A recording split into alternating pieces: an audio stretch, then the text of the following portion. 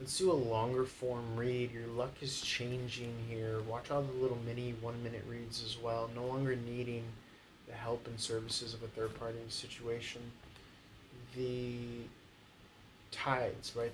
The times there are changing. No longer needing this, able to provide for yourself wholeheartedly, able to pull in that wish fulfillment. Could be a new job, okay, an open sesame vibe with the Wheel of Fortune in reverse.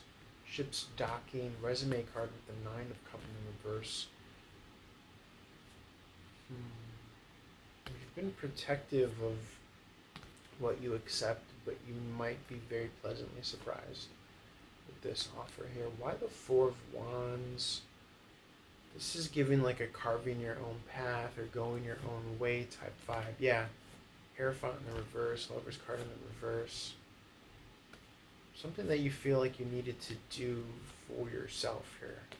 It's like you needed to invest in yourself with this time. You weren't ready and willing to just be a player in someone else's story, is how it's coming across here. You wanted to be the either sole provider or the head alpha, top dog, head of the table type energy here.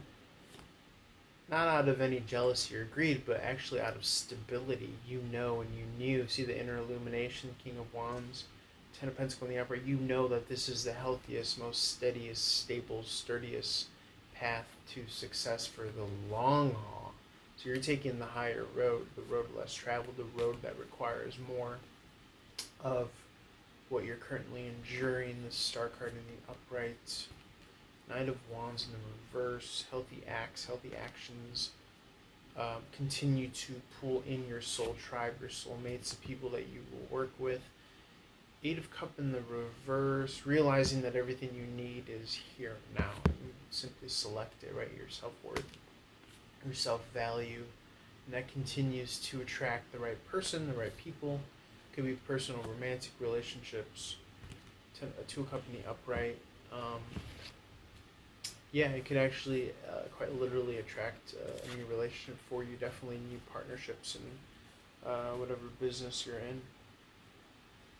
I mean, I always say it, the tarot, yes, you could read in a 3D way, where like character A walks through the door and, you know, that's more so kind of like clear sentient, the nitty gritty specifics.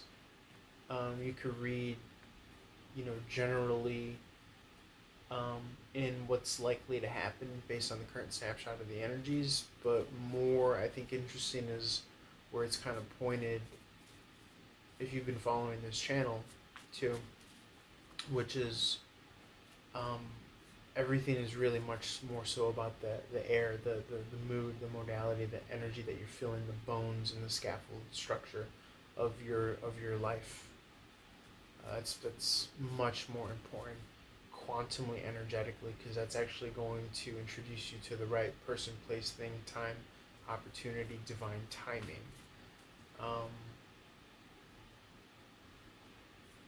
And you still get the benefit of the kind of grassroots, having built this kind of empire or this life from the ground up, which is super legit times a million. All right, love you guys. Reach out for a reading. Also got Tarot School if you're interested in learning how to read professionally. Oh shit, my bad.